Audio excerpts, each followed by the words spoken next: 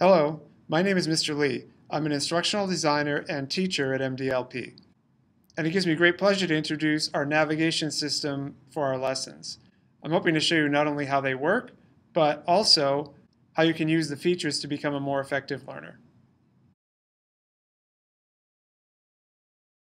Okay, so let's take a look here. This is one of my favorite topics, fractions, specifically adding fractions. And so you can see the learning goals in the beginning. Click the next arrow. And then there's a big picture video. Now this video is just a few minutes in length, and it's just an overview of the topics in the lesson. It should be really helpful in terms of getting your mindset about what you're trying to learn in this lesson. Now this isn't the only thing you should do in the lesson. In other words, this doesn't cover all the content, just some major points. So you definitely want to study the entire lesson. Don't just do this video and then call it good. Next is the main menu. Notice that in many lessons, the topics are broken down into subtopics. In this case, common denominators, mentally estimating, and unitizing fractions. Each topic is aligned. So you can see there's an icon for the textbook. That's kind of like the math book version of the content. Then there are instructional videos for the video icon, and then the questions related to that topic are also aligned up in the same spot. So let's take a look at the textbook content for common denominators.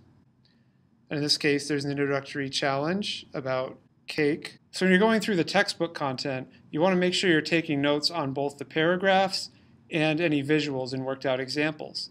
The paragraphs contain information that are the why of learning. It's the definitions, why things work a certain way, how processes work. You want to get all that detail in your notes. And each content slide also has an audio narration that was recorded by an MDLP math teacher. And it'll not only read the text to you on the page, but it will explain any visual model or worked out example.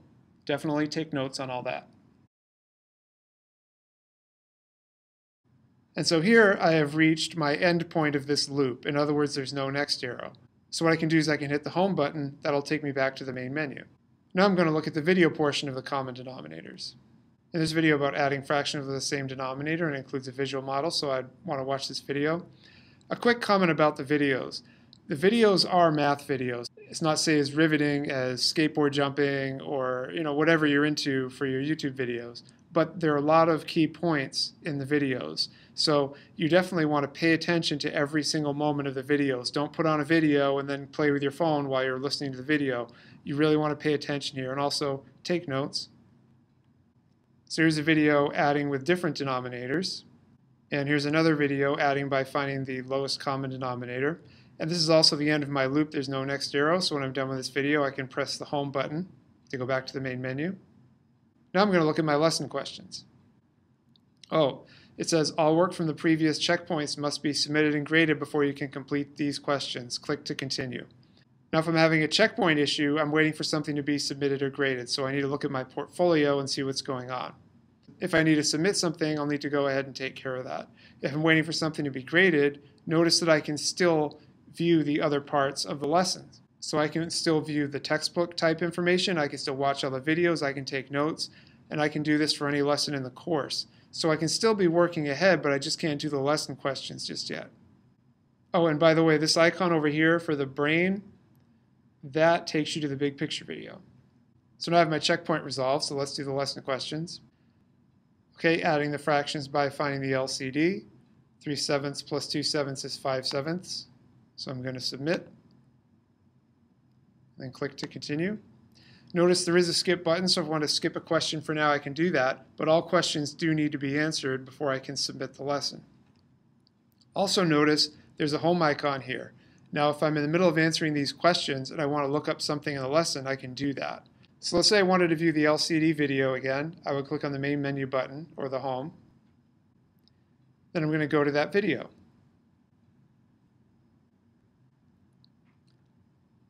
Okay, and then I can watch this video and get the information I need. Then click on the lesson questions button again. And then this question's answered, so I'm going to skip to the next one. And then I can go ahead and answer the question.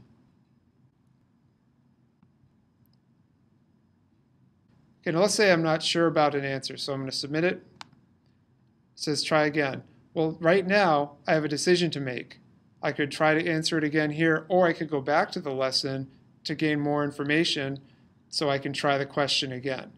So you can still press the main menu here, or the home button, and then that'll take you back and you can look up the information you need.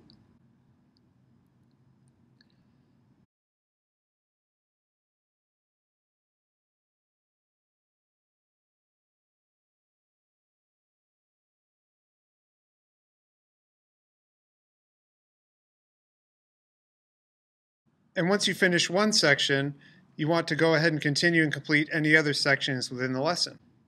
So when all the questions are answered, a submit button will appear here in the lower right-hand corner, and then I will press it, and then it will show me the results of my lesson questions, and it will also be sent to my portfolio to record that value. Now, if I get a low score here, I don't want to just move on to the next lesson because I'm stressed out and behind. If I'm not learning this lesson content, I'm not going to be ready for the performance tasks later in the course, and that's going to be a problem. So I can review the content again, or I can send a message to my teacher in the message box if I'm confused. Those are both strategies that will work well. Also, make sure you're taking notes on the content. Brain research shows that the most effective way for you to learn content is to write it down. And I'm not talking about typing notes on the computer or doing screen captures. I'm talking about writing down the notes on paper. It will help you. So I hope all this information has been helpful, and I hope you enjoy your MDLP course.